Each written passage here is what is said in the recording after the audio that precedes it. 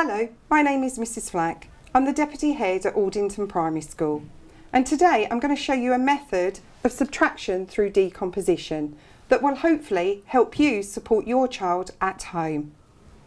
If we take the sum 605 take away 89, it's important as us as parents that we help set out the question correctly in the correct column for the children.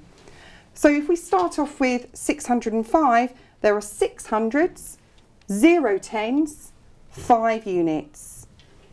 For the number 89, there are 8 tens and 9 units. We start with the units column. 5 take away 9 can't be done. So therefore we go to the next column, the tens column. But in this case, there is no number in the tens column that we can take. So we move on to the hundreds column.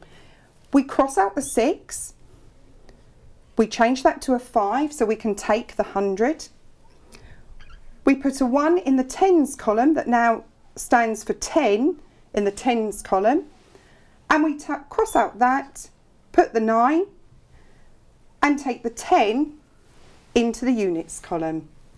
We now have 15 take away 9 gives us an answer of 6. 9 take away 8 gives us an answer of 1. 5 take away nothing or 0 gives us an answer of 5.